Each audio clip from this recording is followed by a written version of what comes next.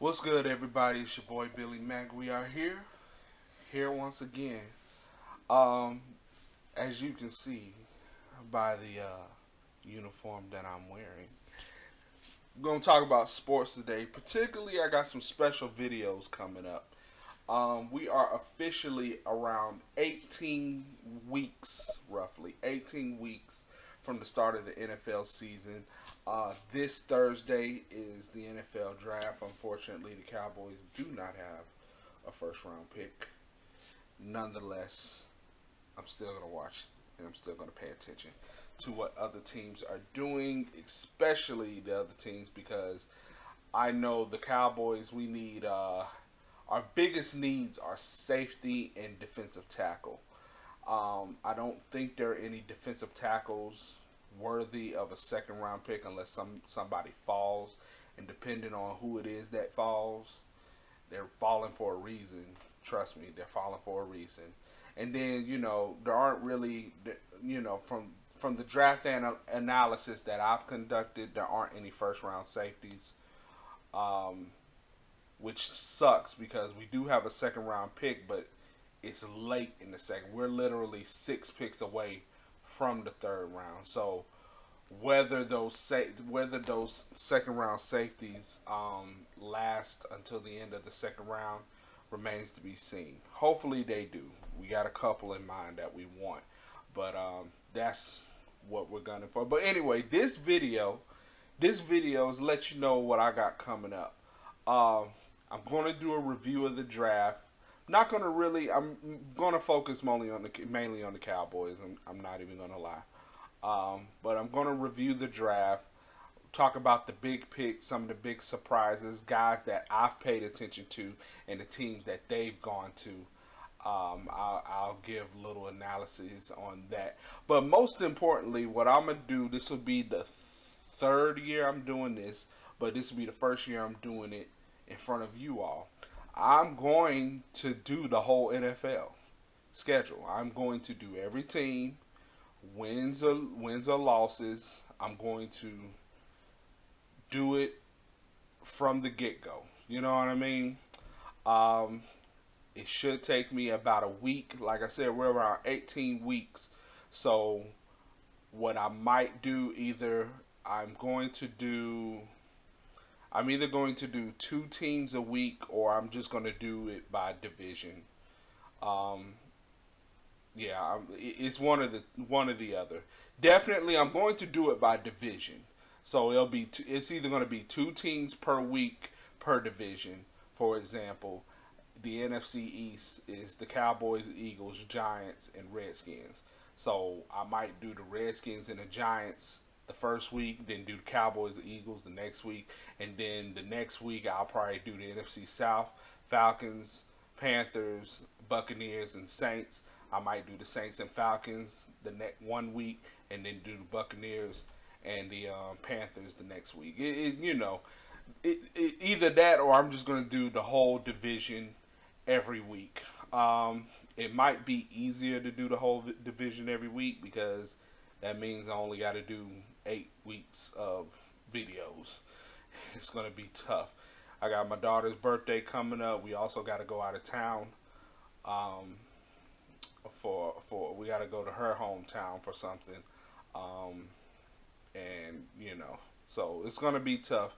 But that's what's coming up on the channel. Like I said, it's going to be the third year I've done this. I'm going to see if Original wants to do it with me. Hopefully I can get his analyses on this. Hopefully he'll give me a cell phone video. We can add him to the post or whatever, you know what I mean? But it is what it is. But that's all this video is, just to give you an update on what I'm doing sports wise. I know I've been putting out mycology like crazy, but we got the NBA playoffs still rolling on. Hey, if you want my opinion, it's the Warriors until somebody can dethrone them. I don't think, if there is one team in the East that has a chance to beat them, the only 2 teams in the East that I think have a chance of beating them. Oh, you know what? I just thought about something. I take that back. It's 3 teams in the East. Um, Number one is the Celtics because Steph Curry don't want none of that Kyrie Irving work. Because Clay's gonna have to guard Jason Tatum. I don't think Draymond's gonna be able to guard Jason Tatum. Draymond seems like he's lost a step. Maybe it's just because it ain't playoff time yet, but we shall see. The third team is Toronto. The only thing with Toronto is, are they gonna really show up? You know what I'm saying? Kyle Lowry stays injured. Kawhi Leonard acts like he don't even want to play basketball anymore. I mean, I don't know. It's the most nonchalant basketball player I've ever seen. He ain't on the same level as Tim Duncan. At least Tim Duncan, he do it with a frown on his face, but he'd still put up 30 and 10, 30 and 15 every night. You know what I mean? Excuse me, y'all. But there is a third team.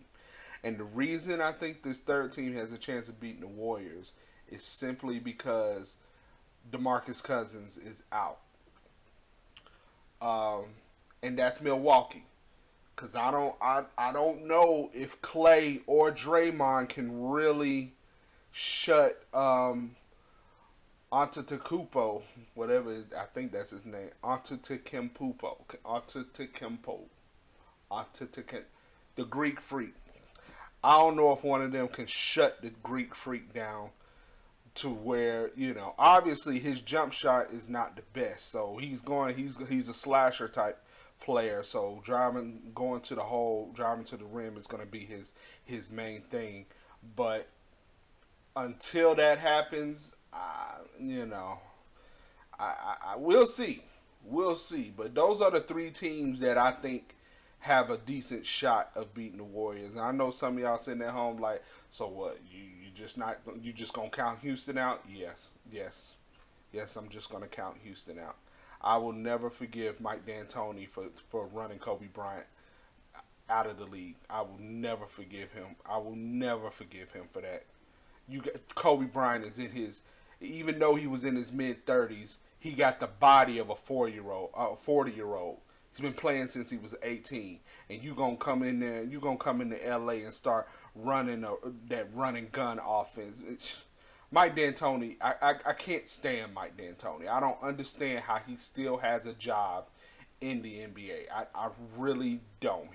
To me, he isn't. You know who? Mike D'Antoni is the Wade Phillips of the NBA.